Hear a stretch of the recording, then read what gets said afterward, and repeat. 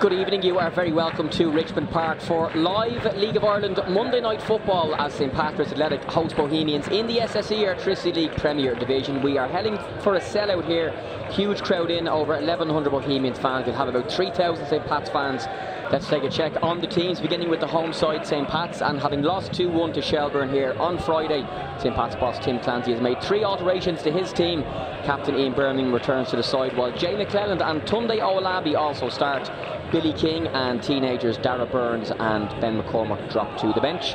And as for the away side, Bohemians, 2 changes for them from their win against Sligo, as Ali Coote and Max Murphy come in.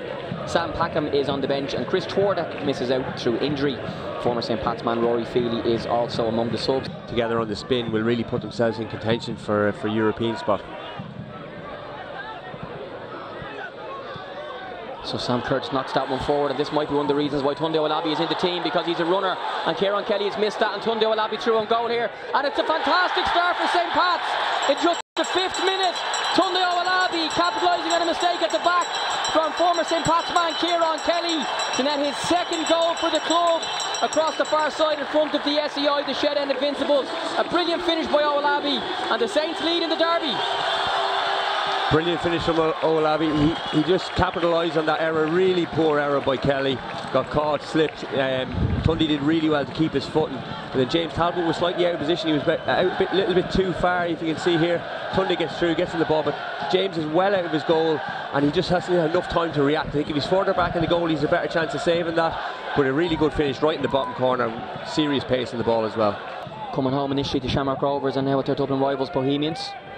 And it's Tariq Wilson to cross that one in. They drop towards the edge of the box to Ali Coote. It's a decent strike by Coote, and held at the 2nd attempt by Joseph Anang. A couple of balls attackers there, guy ready to pounce on rebounds, and thankfully for Anang he was able to gather at the 2nd attempt. Yeah, he was lucky enough he didn't spill too far away from him. He was able to get up quickly and get it again. You can just see Ali Coote picking the ball up here on the edge of the box, and all he has in his mind is getting a shot off. Gets a shot off through bodies, difficult for the keeper, but he was able to recover the second ball.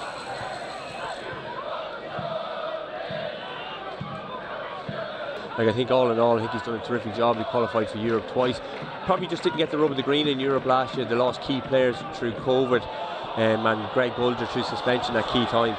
Looked offside there, but it's not given. It's another brilliant save by Anang. 2nd ball will break, and now the flag is up. It's almost like they're waiting for the VAR in England there, Gary, because I thought when the flick on happened that Dawson Devoy was definitely offside, but the linesman on the far side, Derek Egan, took an age to put his flag up. Well, he had a good think about it. He could be right. If you thought he was offside straight away, that's the one frustrating thing. Here we go, we'll have a look at it. He's miles off, 2 yards offside. Good save by Lang, will give him good confidence, and gets up and gets the 2nd one as well, so that'll do the goalkeeper no harm, but like I said, it was offside.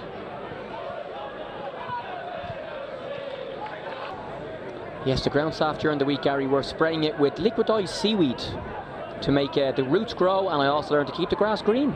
There you go. You learn something new every day. That's it. And well done to Daniel and Dave, the ground staff here at Richmond. And here's Tunde now, who's already got 1 this evening, and he's got 2. What a goal! Tunde Owolabi is 2nd of the evening. Just before the break, he's running to celebrate with the St Pat's bench. Straight over to John Daly and Tim Clancy, and just before half-time, out of almost nothing, I'm talking about the ground staff and the seaweed, Gary, and next of all Tunde with the right foot smashed it across goal, his 2nd tonight, 3rd of the season, and it's Pat's 2, Bows 0. That is a terrific strike.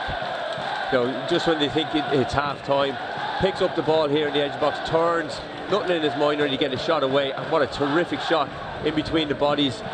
It's hard to tell if when you look at it, you know, could Talbot have done any better, but this is a terrific strike right into the bottom corner. Curtis again in to rob that one, and St Pat's are right on the counter, and Curtis isn't happy with just winning the ball back because he's raced forward ahead of Tunde, and it's a cross in towards the box to Owen Doyle. Here he is. Can he find a yard to shoot? He can. He's got a penalty. Penalty St Pat's. What a move. Tunde to Sam Curtis. Owen Doyle in the box, Gary. We'll see the replay, but it's been knocked over. Neil Doyle was on the spot, and he's awarded the Saints a penalty. Yeah, it's definitely a penalty, I think. Well, what about Sam Curtis for the run? Like, just burst into the box. Here he is, taking them on into the box, and then delivers a really good ball into Doyle. Great composure from Doyle. Owen Doyle has taken the last couple of penalties for St. Pat's, but Tunde was there to grab the ball at the away end here at Richmond Park. He's on a double, and now he's on his hat-trick. Tunde Owolabi, what a night for the striker who has scored his first hat-trick for St. Pat's. And it's inside 68 minutes as well from the penalty spot. Low and hard into the corner, giving James Talbot no chance. Back in the team tonight, and a hat-trick for Tunde. I'm just being asked by Neil Doyle to calm down.